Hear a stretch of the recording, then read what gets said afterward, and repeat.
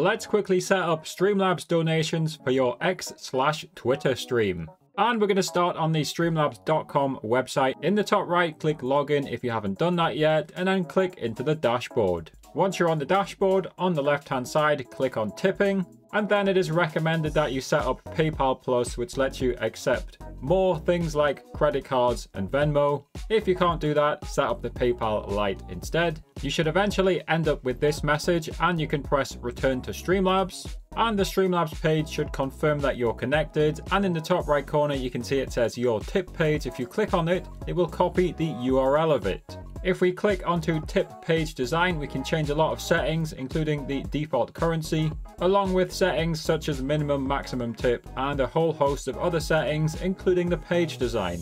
So I recommend you fully review that page along with the tip settings page. Next, let's once again click on the URL to copy it.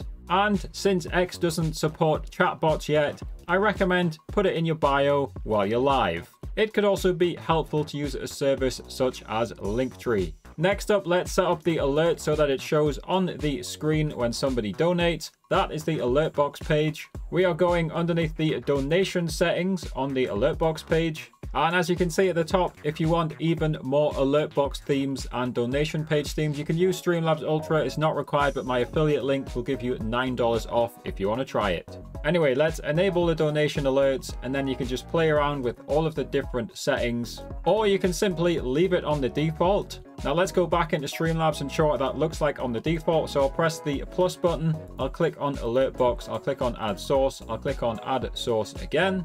And I'll make sure donation is checked, and I'll press close. I'll click on the alert box, and you can see it's this green area here. I can drag it around if you want to center it perfectly. Transform, where's transform? There it is, transform, and I'm going to center it horizontal so it's centered perfectly in the screen.